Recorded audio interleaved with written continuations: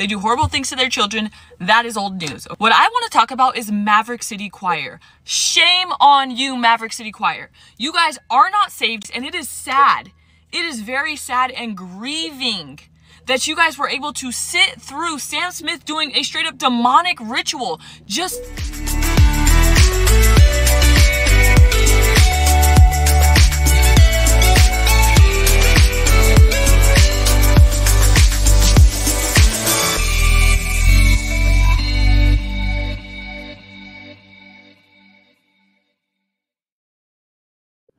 Hi guys, welcome to Spanglish Generation. It's Day. Welcome. Pasa, siéntate. Today we're going to be talking about some spiritual subjects and the famous choir Maverick City. Now, if you're new to my channel, browse through my content. I talk about a whole variety of things. And if you find value in the content that I share with you, please make sure that you subscribe, you support by liking, commenting, etc. I appreciate you so much. Today, we're going to be talking in response. We're going to be reacting and responding to this TikTok video that I came across, and I found it very interesting. I want to be very respectful. I don't intend to know everything there is to know about salvation, Christianity, or religion. I am a raised Seventh-day Adventist from birth, and my father is a retired minister. So I've been in the church my whole life, okay? That doesn't mean I'm an expert. I just give you that information as context. So you see why I found this very interesting. And I don't intend to know what this young lady's beliefs are, what her religion is, what her knowledge of the Bible is, what her relationship with Christ is. I have no idea, nor do I intend to know. So that being said, I just want to respond to a couple of things here, because we, in my opinion, sometimes jump to conclusions about people, and I'm not sure that that is the right way. But then again, everybody's got a right to speak their mind, to express themselves. And so here we go. Let's take a look. I don't know her, I mean, you will see her handle there, her YouTube handle, I'm sorry, her TikTok handle. I don't intend to attack her or anything like that. So please, in any way, shape, or form, my intention is the wrong one or anything like that. I want to leave that very clear. This is strictly because I found some information that she said interesting, and I want to offer my point of view. Okay, let's get into it.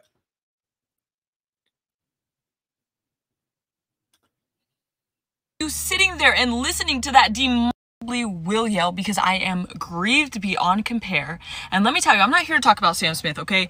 It's been known that Hollywood is demonic. All those singers are demonic. They are devil worshippers. They do sacrifices. They do horrible things to their children. That is old news. What I want to talk about is Maverick City Choir. Shame on you, Maverick City Choir. You guys are not saved, and it is sad. It is. I want to start off by saying it is very dangerous, I believe, to make a statement such as "you are not saved," especially when you're talking about a whole choir of people. This is a whole group of people, a huge choir. If you've seen Maverick City, it's not just one person. And the choir is not just the choir director, it's a whole group of people. So to say that a whole group of people is not saved, to me, is extremely dangerous. Extremely dangerous. First, because who knows who's saved and who isn't but God? Which person knows, based on another person's actions, who's saved or not? So I found that very off-putting, because why would you say someone is not saved? Because of the following things that you're going to see. It's very sad and grieving that you guys were able to sit through Sam Smith doing a straight up demonic ritual.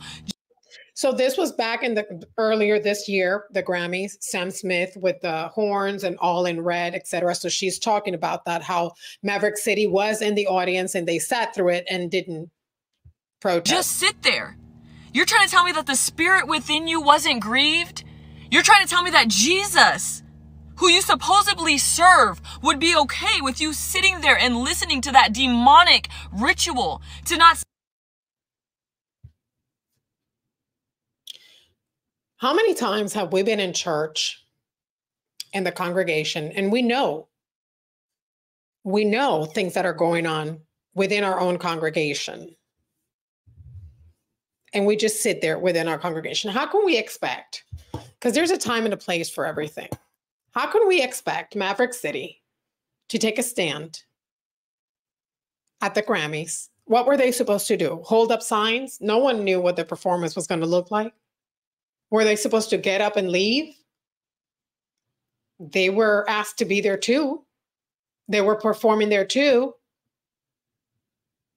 Isn't that an opportunity to get Maverick City exposure?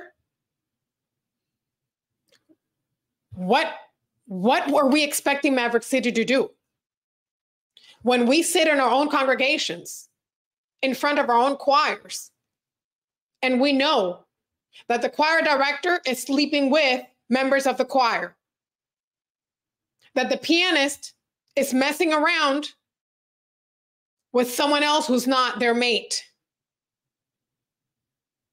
We sit in our own congregations and know people who are stealing los diezmos, the offerings. We know people who are lying. We know people who are cheating at their jobs, the government.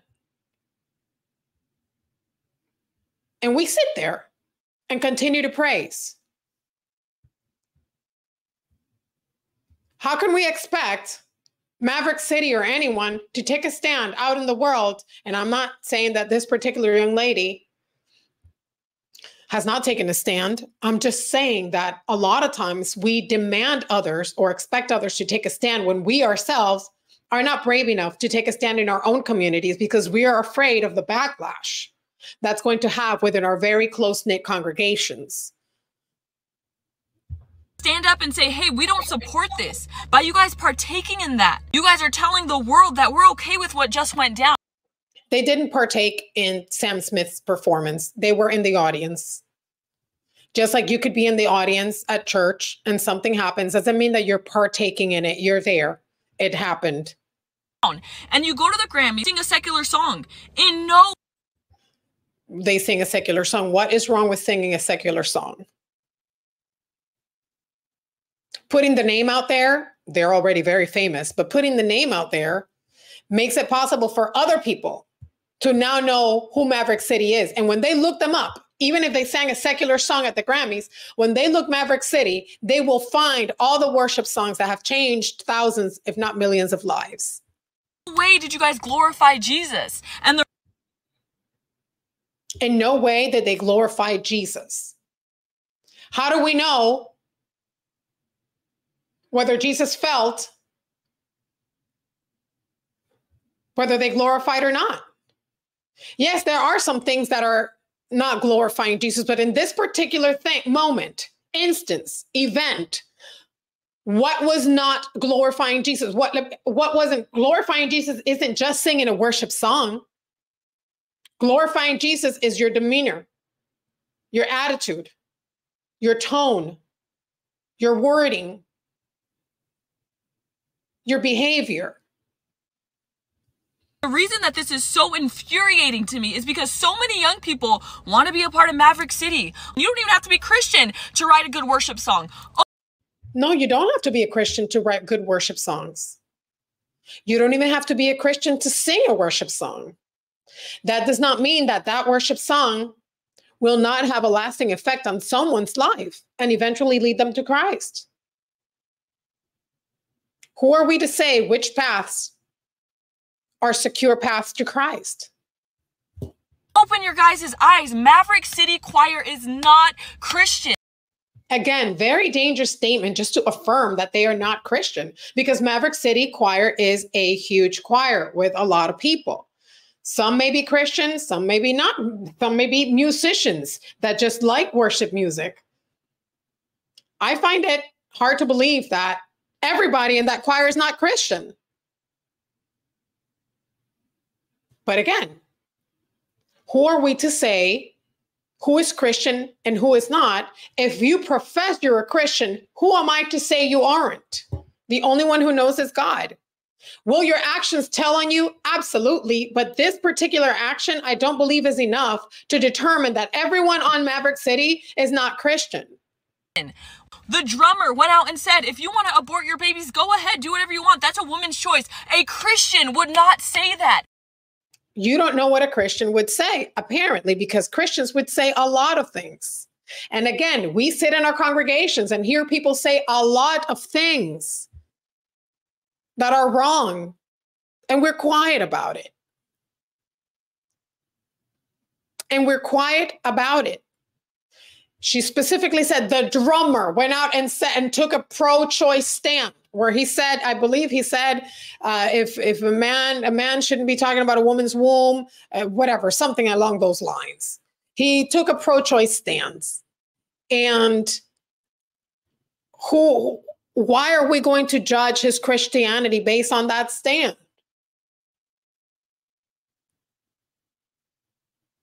Are you pro-war? Where they kill people as well?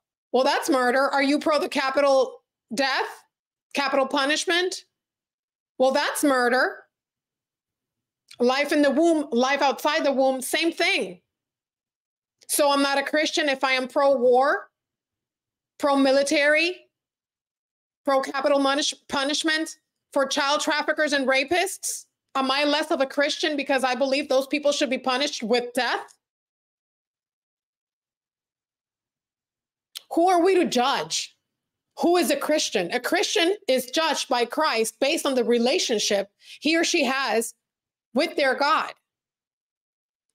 Open your eyes. Open your eyes. Maverick City has shown you that they are not true witnesses of the gospel of Jesus Christ. And I'm telling you right now, Jesus is... Again, there are multiple people in the choir.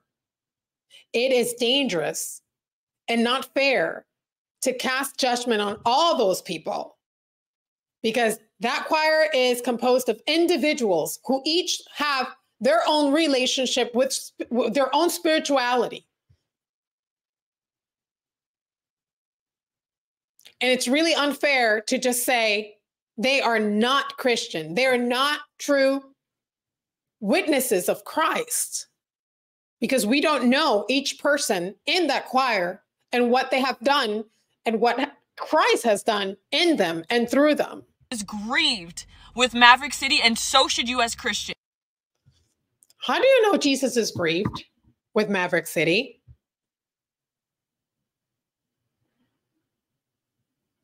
I haven't seen Maverick City do something that I would consider makes Jesus grieve. I make Jesus grieve sometimes when I lie. We all lie. When I tell a white lie, you'll tell them I'm not here. That's a lie. We all make Jesus grieve. Why are we going to take that moment at the Grammys in which they chose to sit in the audience and just be in the audience like everybody else? Why is that grieving to Jesus? They didn't make the performance. They didn't plan the performance. They didn't choreograph the performance. They were there. What were they going to do? Walk out? Really? You expect them to walk out and protest? Very interesting. I don't understand this point of view. Very, very interesting. And I just want to ask those of you who agree with her, do you walk out on your congregation every Sunday or Saturday or whenever you worship because you know that the pastor is being unfaithful to his wife? Do you walk out and protest when the choir comes on and you know the choir director is sleeping around with the pianist?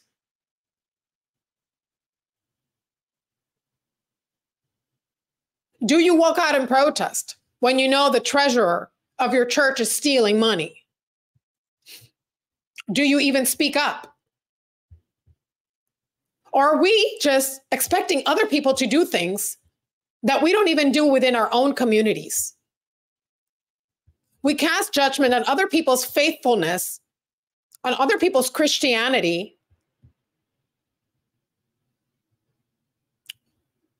making statements that, in my opinion, again, are very, very, very dangerous. Affirming what other people feel about Christ and affirming how Christ feels about specific things, such as sitting in the audience at the Grammys through an unexpected performance. What were they supposed to do? Just interrupt the performance? Because I know a lot of times you can't even walk up and down those aisles when they're recording. There's specific times, unless it's like an emergency, you're supposed to be sitting down. What were they supposed to do? Interrupt the performance and say, stop this nonsense. Jesus is grieving. Just stop. We're Maverick City. Stop. Sam Smith, stop. Is that what they're supposed to do? Like what? You know, if they would have done something like that, you know, the craziness, people would have thought Maverick City is an extreme group. That's crazy. And no, they're not perfect. Nobody is. I don't know them, but I can tell you that I've been uplifted through their music, and I've been called to worship and to serve through their worship songs. So that's all I have to say. I really hope that we take better care when we refer to other people's Christianity and their relationship with Christ. And before we dare cast judgment, let's take a deeper look at ourselves. Bendiciones. Los quiero.